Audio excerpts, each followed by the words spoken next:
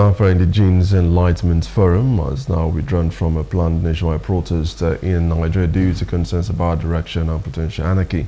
The group, which has been calling for peaceful protests against alleged bad governance and hardship, has been urged by traditional religious leaders and youth groups to delay the protest and allow President Bola Tinubu's administration more time to execute its people-oriented programs. The group urges other youth to join the protest and calls for the government to alleviate the suffering of the masses. In the last few weeks, some Nigerians have been advocating for peaceful protest as a means of expressing dissatisfactions with government economic policies, unemployment, and the impoverishment of the majority of Nigerians.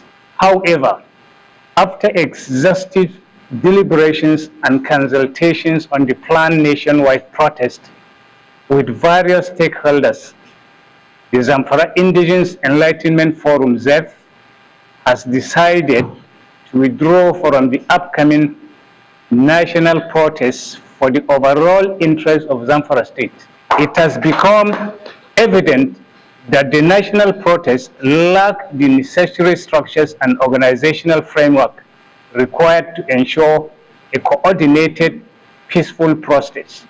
Without a clear leadership hierarchy and operational plan, the protest risk descending into disarray, which could undermine its intended objectives and lead. Hello, hope you enjoyed the news. Please do subscribe to our YouTube channel and don't forget to hit the notification button so you get notified about fresh news updates.